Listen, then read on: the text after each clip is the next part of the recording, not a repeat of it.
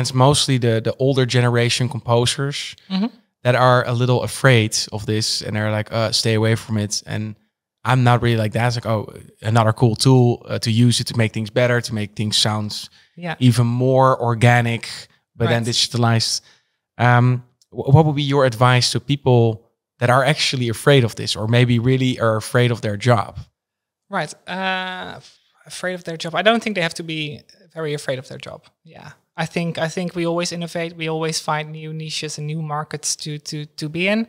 And that will happen, like I said, like there's going to be so much content in the next 10 years. Like it's crazy. Like I think I mean, I work at TikTok, so I'm a bit biased, but short form video and short form everything is going to be everywhere.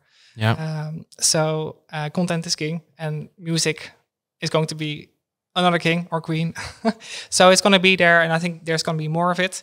And I think, like a message, I think, like you said, you want to give to maybe the old guard. How do you say that? The oude garde. Yeah, the old, the veterans in the right. I mean, in our industry. Yeah, I think it's just going to be a tool at first. It's going to be something that you can use. And I hope you shouldn't feel that you have to be in competition with it. I think humans like obviously have their own qualities, and every composer has their own quality. I think the game doesn't change a lot in that regard. The one thing doesn't exclude the other one, but yeah, definitely it will be a change. So with every piece of technology, there were no social media jobs in the past. Now it's a big thing.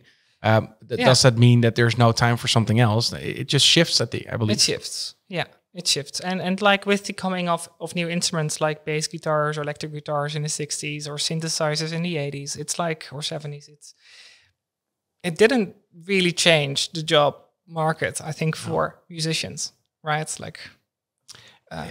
no, in a sense, it's still the same thing. It's just the same thing. It changes a little bit with technology, but it's still how it's perceived or how it's being consumed. It's there's not much change in that. Yeah, and I would say to those who are not familiar with it or kind of scared of it, I guess the same thing happened in the 60s and 80s, but just try those instruments, try to read about and try to play with AI like those people did with synthesizers, computers, and rock music. So yeah, try to embrace it, I guess. I think I've or somebody said it to me. It's like, if you're a very old man, I think the best thing is that it will always change.